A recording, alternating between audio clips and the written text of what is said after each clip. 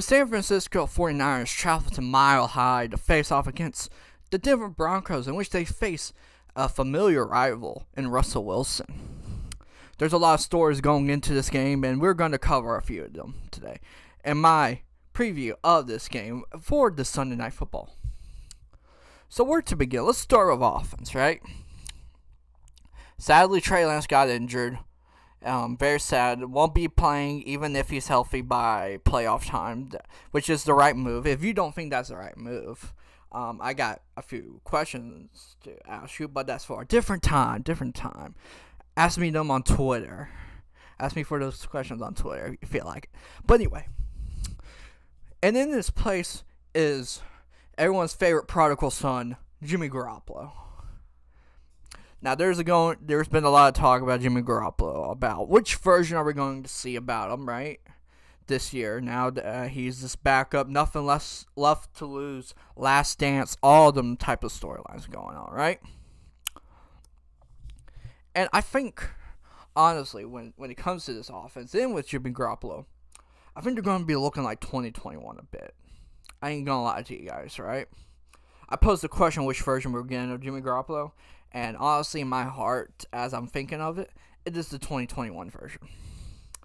Very much the 15th ranked best quarterback in the league. But there's no problem with the 15th best quarterback in the league when you have playmakers, right? Playmakers. We got the Yak Bros, finally. All three are playing in the game. George Kittle, Deebo Samuel, and Brandon Ayuk. All three are going to be finally playing together in the game. Now, what does that do for Jimmy Garoppolo? That makes his day easy. Because all three are some of the best in their position. Maybe you can argue with someone with Brandon Ayuk. Who knows? A bit on the run of woman, but who knows, right? But anyway, all three are going to be playing, right? That boosts everybody's game, in my opinion. From the passing to the running game. And that's an important thing with this running game, right? What was once the strength of this team, right? There was once 5 running backs on this team. It's now Marlon Mack, Jeff Wilson Jr., and Jordan Mason. That is a interesting group there. Interesting group. But there's no problem with that. Because this is the Shanahan system. This is the Anthony Lynn and Shanahan system. So very much an interesting system.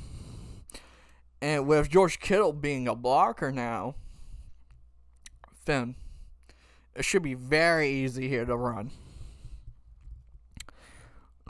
But I think there is going to be a bit of a challenge with this run. We face a familiar face in DJ Jones. He's probably one of the better run defenders in this league, in my opinion, right? And there's also I forgot who the other guy is, but you know, the other pass defender. So this is going, I think, maybe a bit difficult with running, but there's still that passing, there's still that yak. Hasn't stopped Shanahan from running and hasn't stopped Shanahan from passing, right? So I expect a good offensive performance. And you know another reason why I expect a good offensive performance? So we got reports here from Mike Silver and a few others, right? That anonymous players are saying that they will rather have Jimmy Garoppolo run this offense, right? Well, then prove it. I want to see them prove it, right? You have this take that your offense runs better with Jimmy Garoppolo, then show it. Show that you can run with the box that usually is there for Jimmy Garoppolo. Show me that he can pass. Show me that Jimmy Garoppolo will finally go for the deep ball, you know. Show me this stuff, alright? Because if he doesn't show me this stuff, then it's just Trey Lance, but better. But as a better passer and without the running ability. What's up with that?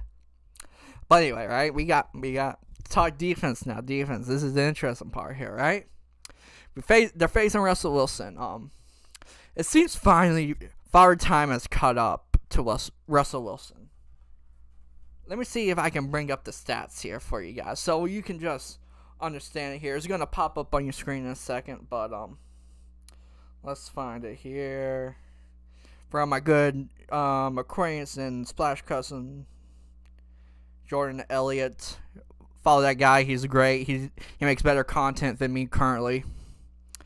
But Russell Wilson under pressure this season. That's the important part.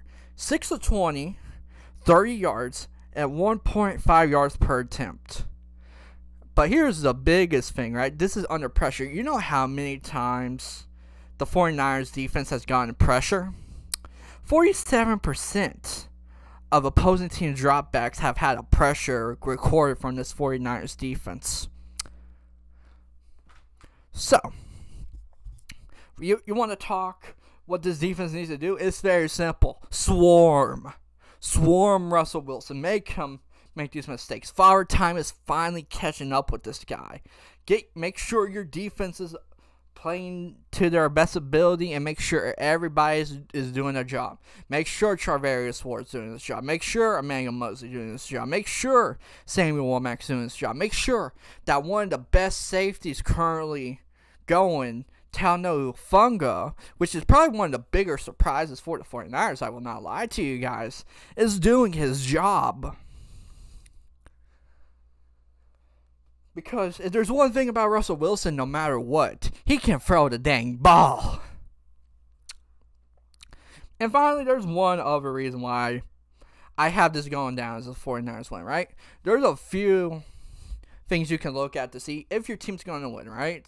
One is location, roster, and coach, right? The 49ers are going to be playing on Mile High. That is very much a place where you can throw it, elevation, all that stuff. It's called Mile High for a reason. So both teams have that advantage, right? So let's say it's besides for the home field advantage, in which, mind you, the Denver fans were booing Russell Wilson. But anyway, besides for that, right? I'm gonna say it's neutral with the land, the playing field, right? Roster. 49ers have a Super Bowl roster. I don't know what's up with this Denver roster right now. From all reports, it should be a Super Bowl roster, but they have barely scored. Their defense is playing well, but the last two opponents were Seattle and Houston. So really, is it a good defense? Who knows? So I'm going to give that to the 49ers. And then finally, coach. Kyle Shanahan versus Nathaniel Hackett. Alright? Reminder, Nathaniel Hackett was the guy who said, we're going to kick a field goal not at Mile High in Seattle with a kicker who has, I think, never made that kick before. Not in Mile High. So really, right, if he doesn't trust his quarterback, who is a Hall of Famer, I will never say Russell Wilson's not a Hall of Famer. And then you got a head coach that, from all accounts, is an offensive genius, maybe a bit restrictive of what his quarterbacks can do, but hey, the system is the system, and it's been working with every single quarterback ever, right? If we all know what we're talking about, that Nick Mullins stat, where he's in the same league as Andrew Luck and Patrick Mahomes for a certain stat. That is insane.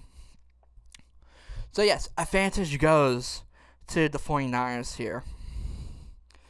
And if we don't even look at head coach here, let's look at defensive coordinators here. DeMeco Ryans currently is play calling the best defense in the league. And a lot of stats. So really, just from DeMeco Ryans, I think they have the advantage here, 49ers, right? So with all that said, what are the keys to victory for the San Francisco 49ers, mind you? Very simple. Defense, play how you've been. Offense, show why Jimmy Garoppolo is the best game manager in all football. Give it to the playmakers, right?